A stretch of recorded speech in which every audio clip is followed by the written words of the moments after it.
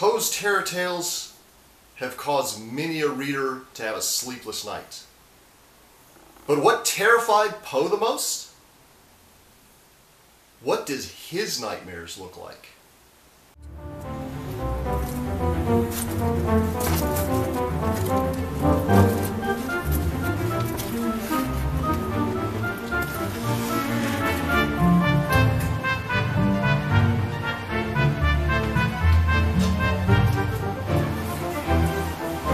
Welcome to the Poe Museum's Curator's Crypt.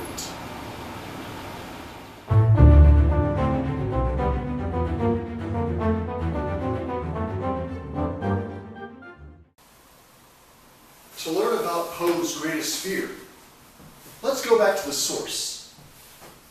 This is Edgar Allan Poe's boyhood bed. This is where the future poet used to lie at night, dreaming dreams no mortal ever dared to dream before. And this is also where he had some of his greatest nightmares. On those dark nights, when, as his childhood friend John Hamilton Mackenzie said, Poe would feel the terror of suddenly awakening to imagine a face staring at him through the darkness. It was enough to make Poe pull the covers up over his head so tight he nearly suffocated. Because for some reason, as all kids know, ghosts, goblins, werewolves cannot reach you through the covers. As long as the covers are overhead, you're safe. And it's not much of a stretch to imagine that these nightmares evolved a couple decades later into one of Poe's greatest terror tales, which takes place in a darkened bedroom at night, in a bed much like this one. The victim, an old man, lying alone in the shadows,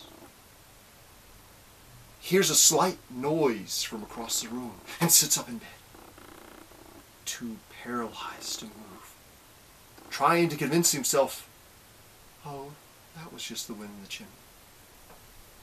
Or Poe tells it better, as narrated by that old man's murderer, watching him from outside the room.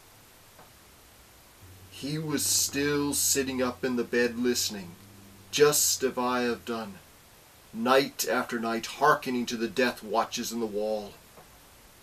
Presently I heard a slight groan, and I knew it was the groan of mortal terror. It was not the groan of pain or of grief. Oh no!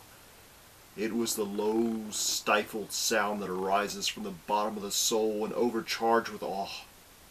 I knew that sound well. Many a night, just at midnight, when all the world slept, it had welled up from my own bosom, deepening with its dreadful echoes the terrors that distracted me. I knew that he'd been lying awake ever since the first slight noise when he had turned into the bed. His fears had been ever since growing upon him. He had been trying to fancy them causeless, but he could not. He had been saying to himself, it is nothing but the wind in the chimney. It is only a mouse crossing the floor, or it is merely a cricket that has made a single chirp. Yes. He had been trying to comfort himself with these suppositions, but he had found all in vain because death, in approaching him, had stalked with its black shadow before him and enveloped the victim. And it was the mournful influence of the unperceived shadow that caused him to feel, although he neither saw nor heard, to feel the presence of my head within the room. In case you haven't read The Telltale Heart, which you absolutely should, it doesn't go well for that old man. He ends up murdered, chopped into little pieces, and hidden beneath the floorboards.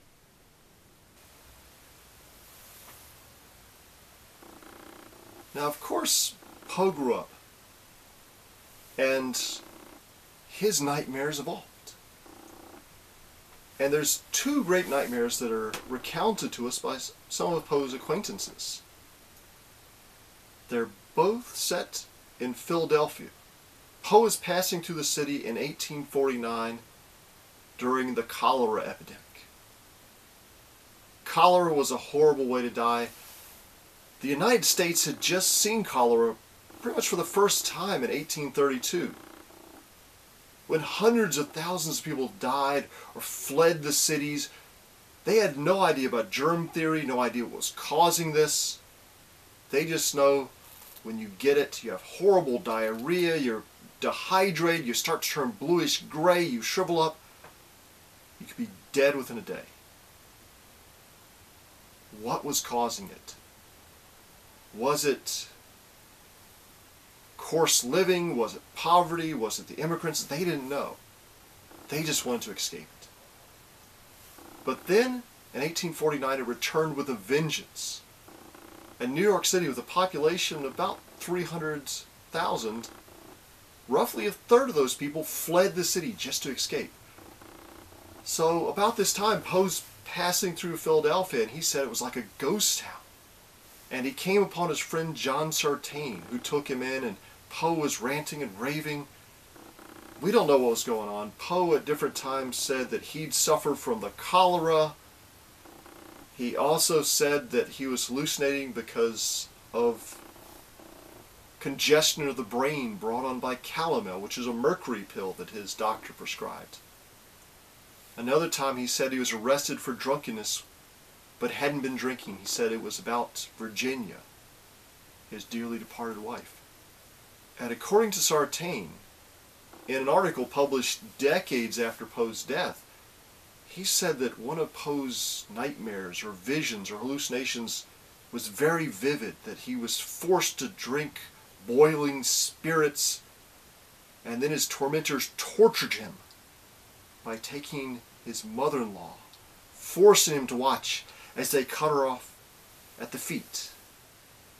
Then they cut her off at the knees, then at the waist, gradually cutting her apart, piece by piece, and forcing him to bear witness. And Poe did write to his mother-in-law saying he had the worst nightmare, he imagined she was dead. So that leads some corroboration to that. Now, also during that time, Poe supposedly had another dream or vision which was recounted about a decade after Poe's death by another one of his acquaintances, John Reuben Thompson, the editor of the Southern Literary Messenger in Richmond. He said that Poe told him this story, so this is Thompson quoting Poe, 10 years or more after the fact. It's taken from a manuscript of a lecture by Thompson that's in the Poe Museum's collection. I was once in Philadelphia, Poe said. During the prevalence of the cholera there, hundreds were dying every day in the gloomy aspect of things out of doors, the hurrying to and fro of physicians and nurses and the constant passing of funeral processions was in mournful contrast to the intense blue of the sky and the garish sunlight that rested upon the city. When darkness came down, the long vistas of the gas lamps in the streets, twinkling away into the little points of light into the distance, and the bright, steady, peaceful, planetary gleam of the stars overhead, seemed to mock the desolation of the heart that reigned around. So Poe says he went up to his apartment overlooking the Schuylkill, and I had not lain but a few moments when the door opened, and there glided into the room a vision of seraphic beauty. A woman tall and robed in white, who noiselessly approached the bedside and, taking my hand gently in her own, said, "Follow me." That it was a spiritual visitant I had no doubt, and I looked for the wings that must have borne her from another sphere. The whiteness of her garments and her countenance were supernatural. And this figure guided Poe out of the room, he continues, "I was carried aloft with an incredible swiftness over the city, and a pale object which I saw looming below me and recognized as Girard College was soon left far behind. On and on we went through interminable depths of darkness, and as appeared to me for weeks and months of time with the same rapidity of motion. At length we stopped, poised in midair. Looking down, I saw by the dots of light sprinkled over the wide space beneath that we were hovering over another great city, a mighty capital or vast emporium of commerce. Now for the first time I became conscious that my earlier vision of seraphic beauty had vanished, and that I was borne by a bird as dark as the surrounding midnight, and as this bird remained suspended and stationary, its wings began to extend themselves in every direction until they formed an immense canopy overshadowing the entire city, a canopy extremely attenuated and admitting of the transmission of light from the myriads of lamps under my feet. Presently there began to distill and fall from all parts of this extended surface big inky drops in a pestilent rain, and it seemed to me that I was myself the black liquid, and that in every drop I underwent the horror of falling from a fearful height, the suffering multiplied 1,000-fold. Then the bird turned its beak towards me and cried, "I am the cholera." Thence, mingling with the terrors of 1,000 fallings, there came to my mind the overpowering consciousness of having been made the agent and messenger of death to whole communities of human beings, and the remorse of multitudinous murders seemed reserved for me in everlasting despair. And when at last I found myself with open eyes, I had never closed them, looking around my little apartment from the bed on which I had thrown myself but 5 minutes before, I could not shake off the conviction that I was the minister of the pestilence that then raged in Philadelphia, and that the depth of every one of its victims would be fastened upon my soul. So that was one of Poe's nightmares. No wonder his tales are still chilling and thrilling readers to this very day.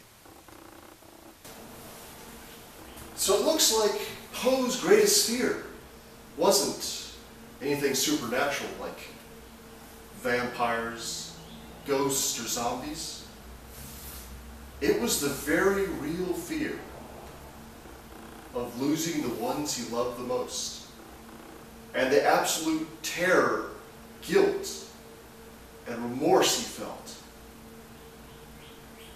at the possibility that somehow he had been responsible for all those deaths. Well, thanks for joining us for this week's Curator's Crypt. I look forward to seeing you next week for a little bit more cheerful episode.